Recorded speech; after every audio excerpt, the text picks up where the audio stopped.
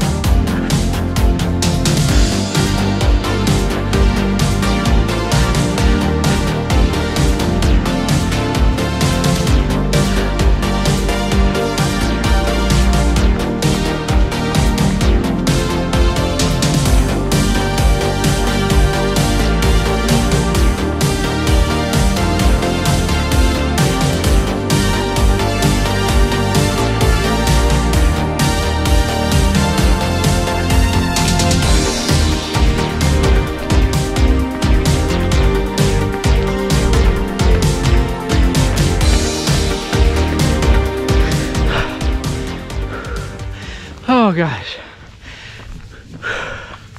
Oh gosh, guys. That one was tough.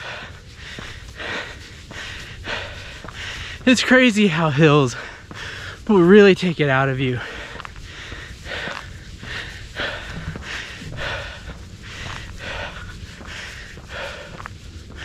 Overall, let me catch my breath, and we'll talk about this run when we get back to the house and when I can actually form full sentences.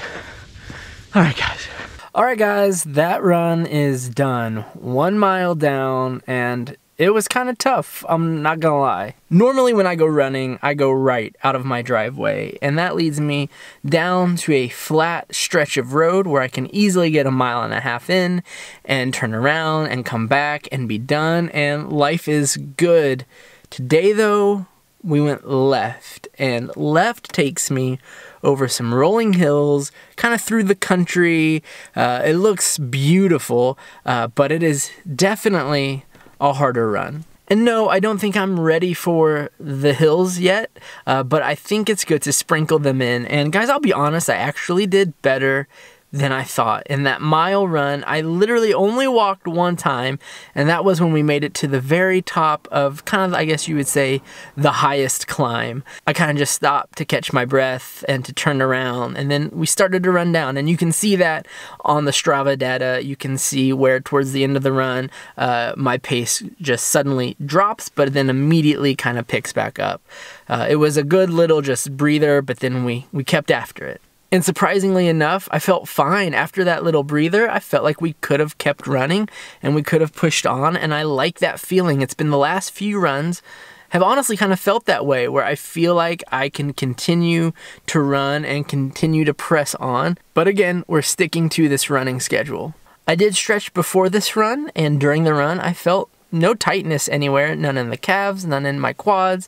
It all felt actually really good, and that was encouraging. It kind of proves to me that, Steven, you need to be stretching.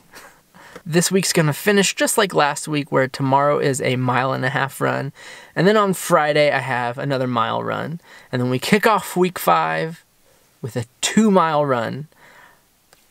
I can't wait. This was one of those short videos just so we could get one in and kind of keep this video streak going. I've got a lot of things to do today.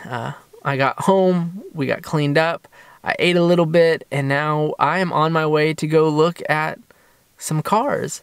You see our lovely RAV4. It fits 2 car seats so well. But we have another one coming, and we're gonna need a bigger vehicle. So that's exciting, but it's also kind of sad because we have had 0 issues with this car, and I hate letting it go, but we get such good gas mileage in our Subaru that we're gonna keep that car instead. And so this is the one that has to go, and so I'm gotta go find a replacement. So we're gonna go look a little bit today, but yeah, fun stuff. All right, guys, I'll see you tomorrow on the 1.5 mile run, and we'll get after it. You know the drill. Hit that thumbs up button, leave a comment below, and hit that subscribe button if you enjoyed this video or you just want to keep on with this journey and see the progress that we're making. Social media links are below. Love to see you there. All right, guys, let's go find us a car, hopefully, and I'll see you tomorrow in the 1.5 mile run that we've got going on. Until then, guys, peace.